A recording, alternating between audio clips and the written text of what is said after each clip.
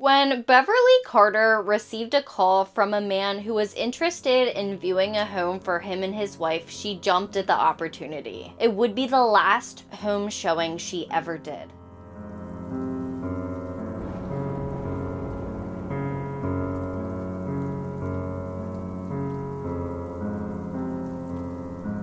Good afternoon, everyone, and welcome back to Killer Concepts, the place where we talk about all things true crime and my channel. My name is Peyton. Today we are going to be talking about the murder of Beverly Carter. Carter was a real estate agent who was kidnapped and murdered. Her death started a huge movement to make sure real estate agents were being as safe as possible in the workplace, especially when their job majorly consists of meeting strangers. Her story is a really sad one, just like all of the stories we talk about, but I think this one should be a pretty short video overall. I've been looking at buying a home recently, and so I thought this would be a good one to discuss, especially when it is a real issue. These people are out alone all the time, coming into contact with strangers. With that being said, let's get started. Beverly Carter was a 50-year-old Arkansas realtor, mother, and wife of almost 35 years on the day she was murdered. Carter was actually one of the top 10 real estate agents at that time and had once sold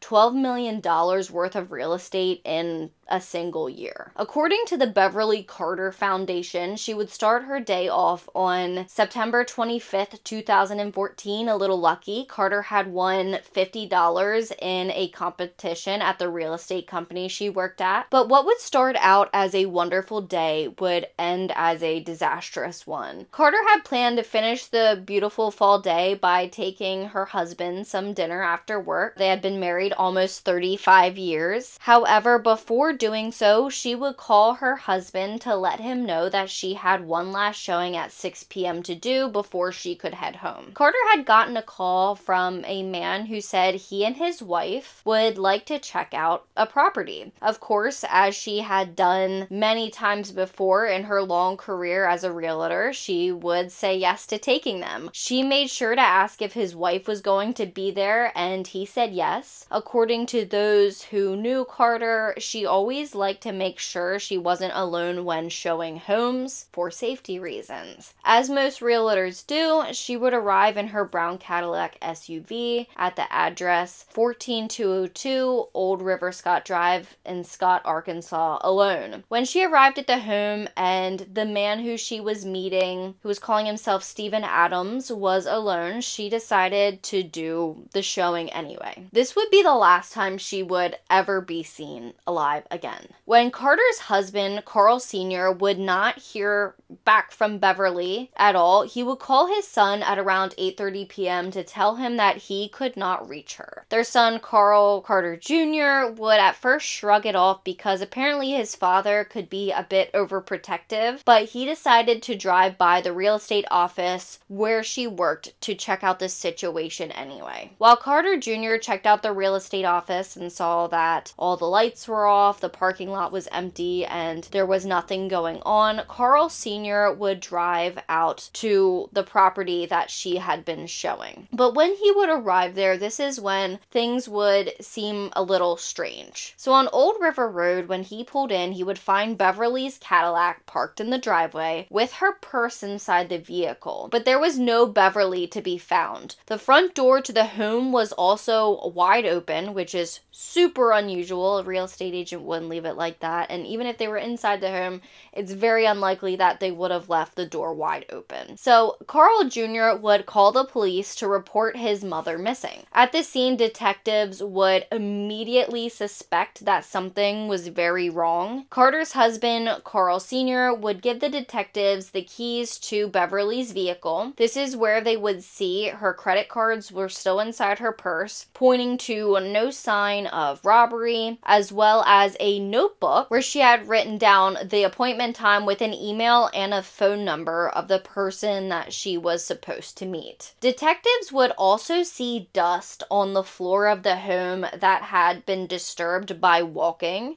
so pretty much footprints, but there was also a distinct mark in the dust that made it look like somebody had laid in it, not just walked in it, and this was very unusual. With this information and the suspicious way they found Beverly's car, they would start a search. Many local realtors would end up involving themselves in the search, and they would even go as far to handing out flyers and joining search parties to help find their fellow realtor. But it wouldn't take long for police to find themselves a suspect. They would quickly look at 33-year-old Aaron Lewis as a suspect in the disappearance. Only days after him becoming a suspect, on September 28th, 2014, the Pulaski County Sheriff's Office would issue an arrest warrant. Not long after, he would be taken into custody and charged with capital murder, robbery, and kidnapping, according to ABC News. Investigators would also announce at around this time that Carter's body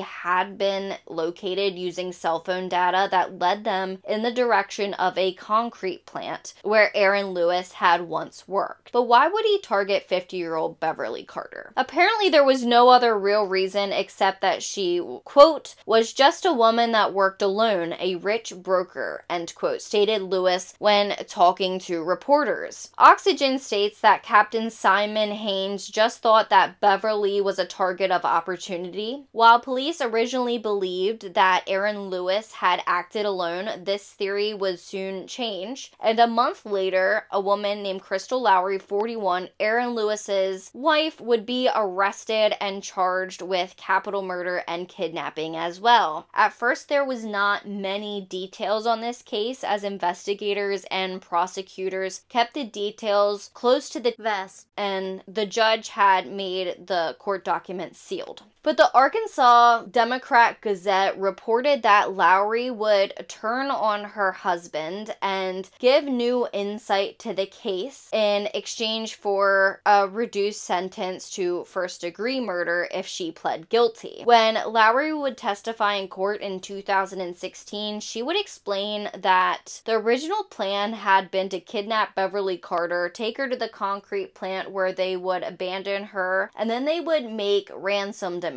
for her. When the two would get to the plant with Carter, they would see that changes had occurred at the plant which would prevent their plan from moving forward in the way that they had planned it. Aaron Lewis had Carter tied up in the trunk of his car and nowhere to take her, so he would come up with a new plan. Oxygen states that Lowry said the following about her conversation with Lewis. Quotes, "Where are you going to take her? Because I don't want her at the house," end quote. Lowry testified she had asked him at the time. Quote, "He didn't have anywhere to take her and he was driving around and he said he could get pulled over at any moment and he needed to get off the road," end quote. So with things not going according to their plans, prosecutors said that Lewis would end up bringing Beverly Carter to his home in Jacksonville, where both Lowry and himself would keep her in their bathroom tied up. They would keep her bound with duct tape, and Lewis had left Lowry with a stun gun to guard Carter while he would drive back to the scene of the kidnapping, the property where he was supposed to meet her, to get her purse. But when Lewis would get to the property, it would be swarming with police officers, and so he would never be able to get the purse, and he would have to leave without it. The couple would also have Carter record a 12-second ransom message to ask her husband to basically cooperate or it could be bad. But her husband would not hear this message until after his wife was already gone and dead. The ransom plan would end up being abandoned though, because Aaron Lewis feared that Beverly Carter had at some point seen his face and he didn't want her to be able to to recognize him, and he was also worried that she may have seen his name on bottles of prescription medicine that had been in the bathroom. This is when both Lewis and Lowry would decide to just get rid of Carter altogether and get rid of the problem. Carter's captors would kill her in one of the most disturbing ways. They would wrap her head in duct tape and they would leave that on her until she suffocated to death while her hands were taped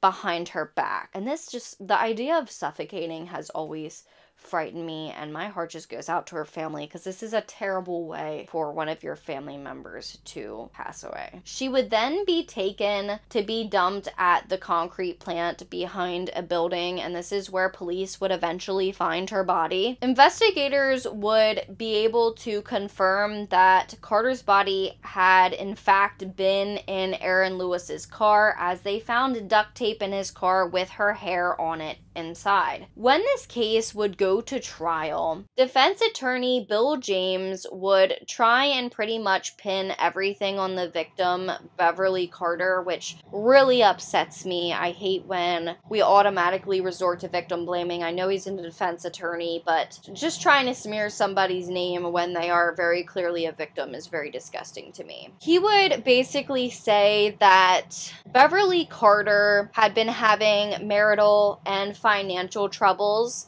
and maybe even an affair, and she had went to meet Aaron Lewis and his wife for a sexual tryst, trying to cast her in a bad light and make her look like not the woman that she really was. In response to this, on the stand, Carl Sr., Beverly's husband, according to the Arkansas Democrat Gazette, would say that there had been previous problems in the marriage, but they had gotten past them. There had been a previous affair. He had even punched her once when he was drunk, but it never happened again, and they were on really good terms. And so this argument by the defense was not enough to sway the jury, and on January 15th, 2016, Aaron Lewis was found guilty on the counts of capital murder and kidnapping for the murder of beloved realtor, wife, and mother Beverly Carter, who was 50 years old at the time of her death. Per Arkansas Online, quote, prosecutors said Carter, a married mother of 3, died in agony and terror as she suffocated under green tape that Lewis had wrapped across her face after his and his wife's plans to hold her for ransom fell apart, end quote. While her family was devastated by the death of their loved one, they were obviously happy that somebody had been convicted of the murder of their family member. They were finally getting some sort of justice. I don't think these families ever really have closure, but somebody was being held accountable for the murder of their loved one. Beverly Carter's death would have a huge effect on the real estate industry and how they would handle realtor safety. Carter's son, Carl Jr., would partner with Arkansas Realtor Association to train agents on life-saving practices, and he would also found the Beverly Carter Foundation to honor his mother and increase awareness. This is a website that I have linked down below in my sources if you want to check it out. To continue his mom's legacy, he would also become a real estate agent himself. In an article for Realtors magazine, Carl Jr. stated, quote, I still can't fathom that my mom was murdered while doing the job she loved so much. She was an angel among us, and I strive to honor her life and legacy with everything I do, and I want all real estate professionals to join me. Let's fight on, end quote. The story of Beverly Carter is a very scary one because it is very real. There has been multiple real estate agents that have been harmed or attacked or even murdered. Beverly Carter's case just really brought a lot of it to light, and how important safety is, how it's important not to go out alone, especially when you don't know somebody. It's different if you personally know the person you're showing a house to, but if it's somebody you have never talked to before, it's really really important to maybe follow a buddy system, even if it can be hard to do sometimes, and go out with somebody else as well, because there are always going to be predators out there. And so it's so important to be cautious and really talk about things like this, because these kind of cases, like Carter's, help raise awareness. They help bring this kind of thing to light, because like her son says in the Realtors Association article, which is also linked down below, that people had told him that's like 1 in a million chance that something like that'll happen. That'll never happen to me. But people say that stuff, and then they are the ones who something may happen to. So it's just important to bring light to these kinds of situations. My heart goes out to Beverly Carter's family, even though it was almost 10 years ago that she was murdered. They still have to go through a grieving process every year. If they're still not grieving, when the date comes around, they have to deal with it. So my heart goes out to her family, just like it does to any murder victim's family. With that being said, that is all I have on this case today, and I'm hoping to have one on time to you next week as well, but we will see what life hands me. And before you go, please make sure to hit that red subscribe button down below and turn on your post notifications if you have not done so already. Also, if you have any case suggestions, please send them to killerconceptsvlog@gmail.com. And follow me on social. All of my handles are linked down below in the description box. Before you go, just remember that the world's most dangerous minds hide in the most unlikely places. Stay safe.